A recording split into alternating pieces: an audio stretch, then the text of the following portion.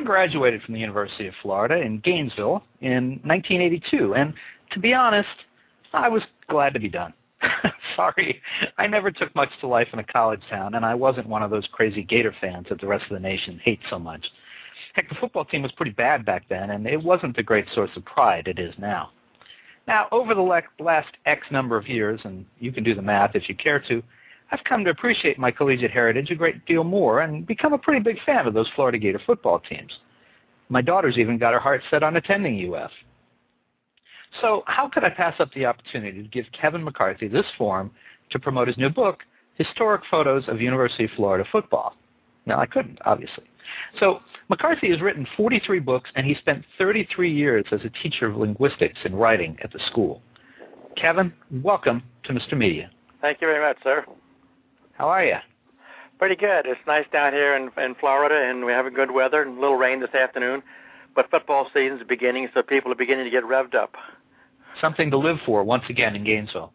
Yes, usually in June and July it's quiet, but in August when the preseason practices begin and the tension starts to rev up a little bit, it gets exciting. I know in Gainesville there's football season, and then there's that time that comes between the end of one and the next football season. There's really only 2 seasons. Well, even, for example, during the spring practice, hundreds of fans show up each afternoon to watch the Gators and see the new plays and the new faces. It's to be a pretty exciting time. Then we have an orange and blue game, usually in April sometime, where the squads are split up into 2 parts and evenly distributed, and that's a good indication of what's going to come in the following season. Now, this is a fun idea for a book, and I know that the publisher does a number of these, but how did it come about for you? I've done several books about Florida Gators. I did one, for example, tracing the history of the Gators back to the late 1800s. And then I did a second book about the rivalry between the Gators and the Seminoles up in Tallahassee. And that came out about 10 years ago. The rivalry, of course, sparked an interest between the fans of the Gators and the Seminoles, but we also have the Gator Bulldogs and the Alabama Crimson Tide and the Auburn Tigers. So I thought I'd try to put together a collection of pictures, photos that go back to the 1800s, some of which have not been seen in decades. They are. I mean, there's some remarkable pictures, and not all of them are absolute football shots. There's some that kind of set the tone for football at the school and well, before it even became the University of Florida. Sure. Even, for example, in the choice of the mascot, unlike the Seminoles in Tallahassee, which chose a Native American, we chose an alligator, and that alligator has changed its form and ferocity over the years, so that now we have not only a male alligator but also in Alberta, the female alligator, which both of them lead the cheers on the sides of the games each year. It's appropriate also, of course, that our stadium is called the Swamp. It's a nickname that Steve Spurrier gave to the stadium in the early 1990s as a place where alligators live and where they like to feast on things like bulldogs and tigers and mascots from other schools. I was just thinking, I love this. There's one joke I still remember well about why does the St. Johns River flow north instead of south? Well, yes, I actually wrote a book about the St. Johns River and included that in the front, but the publisher took it out. And the reason that the St. Johns River flows north, as you know, is because Georgia sucks. Thank you. You know, it's so much more authoritative coming from you than from me. It's a great river, and it goes about 200 plus miles and or toward beyond Jacksonville, right close to Georgia. So I mean, do you ever? I don't know. Maybe it's just me. I just never get tired of that joke. Yeah, it's good. Tell me about some of your favorite, and I do have the book in front of me. There was some question about that over the weekend, but I do have it. Tell me about some of your favorite photos that are in the book. I think, for example, the photos of the early years when the athletes had little to no equipment, where they might wear a nose guard, where some of them never wore helmets until the 1920s and 30s. There was a bravado among the players that they would take nobody as a guest, and they would, or prisoner, and therefore they had a roughness about them that was pretty remarkable compared to the equipment that the athletes wear today. I actually have not seen the new copy of the book, so you're seeing something that I haven't seen other than in proofs. So you're way ahead of me. Well, the proof copy that you saw, did it have the pictures of the topless cheerleaders at the back? No, I didn't see that. I look forward to seeing that. A man with a good sense of humor. I like that. Right. Where did you find the photos that are in the book? There are archives at the University of Florida that have been pretty nicely kept, both in the athletic department and in the main library where the archives are. I also went to Tallahassee where the state archives are, and there are something like 50,000 photographs up there of all aspects of Floridiana, including sports. I took a lot of pictures myself in the late 60s and early 70s when I came here, so I have a really good collection of photographs. Now, I do have a slight bone to pick with you, and I think I already know what the answer is, but you're talking here about the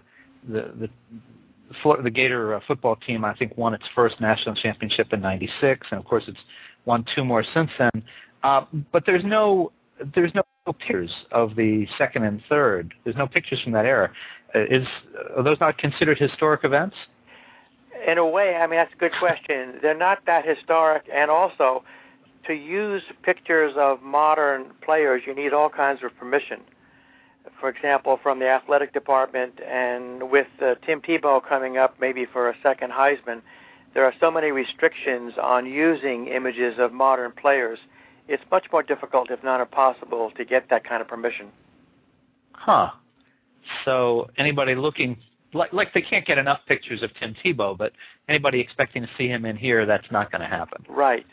Though if they come to Gainesville, they'll actually see a statue of Tim Tebow. A local restaurant near where I live has erected a bigger than life-size statue of Tim Tebow with his number 15 on and all, and people often get photographed by that statue, which is lit up at nighttime. So he's a modern deity in Gainesville.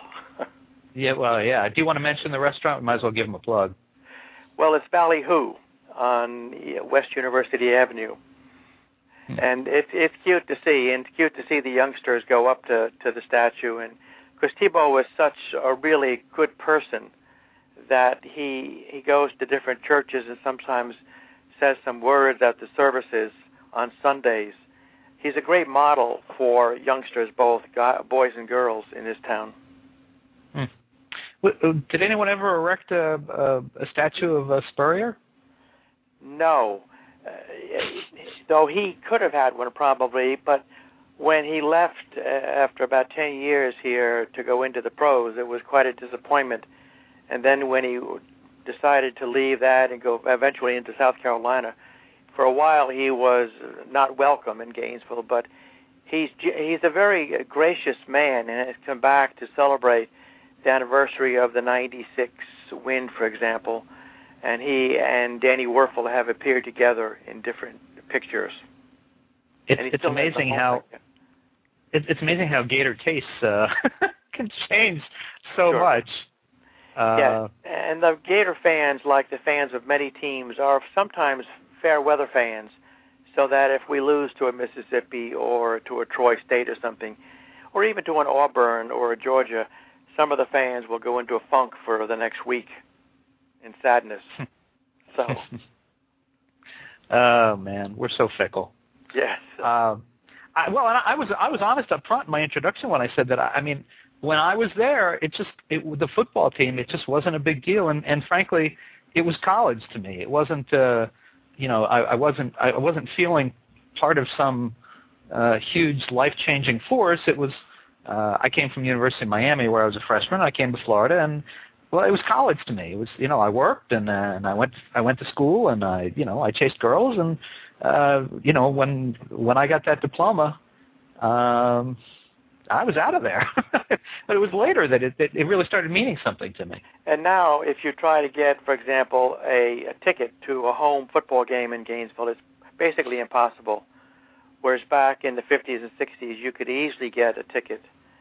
What interests me is the fanaticism of people for the Gators, people who have never gone to the University of Florida as students, but they live in the Southeast and they realized how much the team means to the economy of Florida and to the sports fans of all over America, and they really have been quite generous to the university. So, for example, we're engaged now in a $1 billion fundraising campaign for the university as a whole.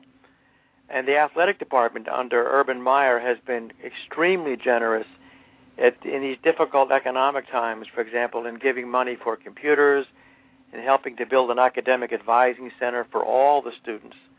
Try to show that the athletes are really students first and athletes second. You went to school at LaSalle, right? And I went to LaSalle, then I went to graduate school at the University of North Carolina. And there in Chapel Hill, you could go on a Saturday to a football game and put a coat and tie on and just walk up and get a ticket the day of the game. Mm-hmm. That was not true of basketball there, and it's not true of football here. I have a daughter, for example, who just graduated from the University of Central Florida in Orlando. And each fall when I would go down there to go to Parents' Day, and she and I would go to a University of Central Florida football game, the first time I went, I called up a week ahead of time and said I want to reserve a ticket to the football game. And they said, why would you want to reserve a ticket? Just show up. I said, well, I live in Gainesville, and that doesn't work in Gainesville. So that team, other teams, as they get better and better, the demand for tickets will be much higher, of course. A little bit. So, well, let's talk some more about the photos here. Were you surprised by anything that you found in finding these old gems? One of the funniest pictures I found was when the Gators went up to Boston, I think in the late 20s, early 30s, to play the Boston College football team.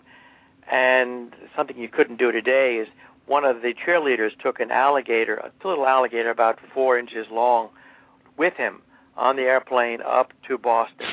And there's a wonderful picture of the cheerleader presenting it to a Boston College cheerleader who, with much apprehension, is looking at that alligator because you don't usually see alligators north of North Carolina, for example.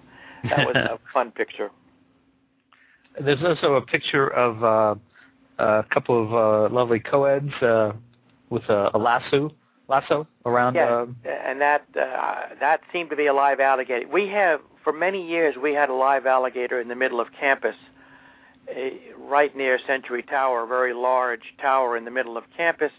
The alligator was in a pen, a wire pen, and the night before big football games, fans from Auburn or LSU or Georgia or Tennessee would be somewhat inebriated and actually get into the pen with the alligator and sometimes cut off the alligator's tail, which is a crazy thing to do, or paint the alligator in the school colors of their university, until finally the Florida Fish and Wildlife Conservation Commission took the gator out to a nearby lake and let him live in peace in the lake and rather than in the pen in the middle of campus. Hey, this is not really connected to Gator football or photos, but I got to ask you, it's Gator lore.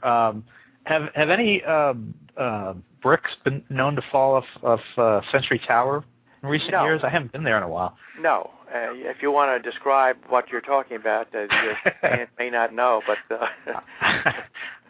as I recall, I think the lore was that if a virgin ever graduated from the University of Florida, a brick would fall off Century Tower. Was that it? Yes, that's the story. Yes, but no brick has fallen off. Quite a while. Yeah, quite a while, huh? Now, I don't think there was a Charlie Pell photo in here. Am I wrong? There should be a Charlie Pell photo as he's standing on the sidelines. He had a troubled time when he came here. I remember the first time I met him was at a basketball game, and he was going through the stands meeting the fans before the football season began, and we thought, this is a man who brings great enthusiasm and or fervor to the whole system, and he really messed up. He didn't have to have those recruiting violations he did, and that put a real blight through the NCAA on the University of Florida, and we suffered for a number of years after he left because of his violations. Mm. So he is in a pic. I didn't see him, but I'll take your word for it right now. Yes. He got. So wait a minute. So Charlie Pell is in the book, but there's no Tim Tebow. Something's wrong here. Right. Something's very wrong. I don't think there's an Urban Meyer photo either, is there? No, there's no Urban Meyer photo. No. I know. Why isn't there an Urban Meyer photo? I guess I can kind of understand Tim Tebow, but I think because I wanted to cut off the images around the first championship, and people are much more familiar through the media of the modern eras since the first championship, and Urban Meyer is in the daily papers, as is Tim Tebow and Brandon Spikes and some of the other athletes. But I wanted to concentrate more on the early years. Okay. Well, I see there's four pictures of Spurrier as coach. I know there's a picture of him as a player. Of course, he won the Heisman. And there's even a Galen Hall picture in here. Right, a really decent man, yeah. Yeah. I used to teach, for many years I taught a course in each fall called Writing About Football, in which I would have my students write, every 2 weeks they had to write about 2,000 words and hand them in and so on. And I had Spurrier come in to talk to the students, and he was interesting to hear him talk as a player and as a coach and as a recruiter to my students, most of whom were not athletes, and they were able to grill him about what his plans were for that coming season and so on. But he was a very influential, enthusiastic coach. You could tell the way you see him jumping around on the sidelines. Kevin, are you still teaching? No, I retired in 2005 from the university. I've taught overseas. I was in Saudi Arabia for 2 years, in Lebanon for a year, and Turkey for 2 years. And now I go to Vietnam every 2 years to teach in the spring. But I basically I write full-time now. And I write books about histories of Florida, nearby cities, sports, and so on, things like that. You know, I hadn't even thought about it. I should have. I don't even know how I would look it up. I got to wondering if I had been in any of your classes when I was there. I was an English major and had a independent study in film. I remember Julian Smith and Childers. I'm thinking John Check, Jim Haskins. John Check, yeah, I had John Check, sure. Teaching. I taught courses in writing and in linguistics and in English grammar. I used to have 300 students at a time in a course called English Grammar. I had Danny Werfel in one of my classes, for example, when he first was a sophomore. Somewhere I'm going to go find my my transcript and see if I was in one of those. That sounds like I remember a lot of those 300-seat classes. Right. So. Interestingly, I had over 10,000 students, and I remember the very good and the very bad students. So you were neither of those. I wouldn't have remembered. Yeah, I was probably in the middle. Although I did have Harry Crews for a couple of classes, and the novelist, very famous. Yeah. Novelist. Harry was always interesting. I remember after the first time I had him in class, anytime I'd pass him on campus, it was an odd thing that he could do. He would recite back like a paragraph that he remembered from something I'd written. Wow. And he did that for a long time, and I remember interviewing him years later, and he couldn't remember the paragraph. I was disappointed, but it was fun.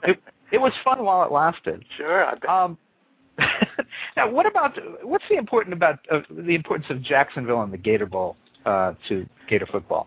Well, there's a good part and a bad part. The good part is that every year, almost every year for the last 100 years, the Bulldogs and the Gators meet in what's called neutral territory over in Jacksonville, usually in the first weekend in November or at the end of October. The good part is also that it's a wonderful recruiting tool when athletes in South Georgia and North Florida see these two powerhouses play, it's a strong recruiting tool. Now, to me, the bad part is the amount of alcohol consumed or supposedly consumed. When CBS, for example, every year when they televise this, they talk about the world's largest outdoor cocktail party. I used to give a little speech in my classes how angry that would make me because it besmirches both the University of Georgia and the University of Florida. There probably is a lot of drinking going on, but I just hate it when people associate those two universities with alcohol. We have a president now who is leading a concerted effort to try to minimize the alcohol at athletic events, for example. How's that working out? It's going to work out much better than we thought because students have to take a pledge about not drinking, and there's much more intense lobbying in the fraternities to minimize the use of alcohol. In the fraternities? I'm sorry, I'm still thinking of animal. In the fraternities and the sororities to try to have less alcohol consumed. We don't allow it, of course, in any of the football games on campus. You can't bring any umbrellas or even into the stadium because students used to put their umbrella handles, which were empty, full of alcohol and drink it. So. Sorry, I mean I'm laughing. I don't even drink, and I these stories always make me laugh. Yeah. Now, but back to Jacksonville, having a game there brings in an amazing amount of income to the city. And therefore, the city is going to try to keep this there a long time. And I think we're going to re-sign the contract next year to have it there for more years. Now, another important element of Gator football is Mr. Two Bits. Can you tell folks who may not know who Mr. Two Bits is? There's a man named George Edmondson from Tampa, Florida, who, about 50 years ago, as a student, was so annoyed at the lack of enthusiasm among the students for the game that he began to have his particular part of the stadium do a 2-bits cheer. And then he got a little sign, about the 2-foot by 1-foot sign, that said 2 bits. And eventually he was allowed to go out into the middle of the field and have each side do a 2 bits, 4 bits, or an orange and blue cheer. He has gone on to somewhat become quite famous.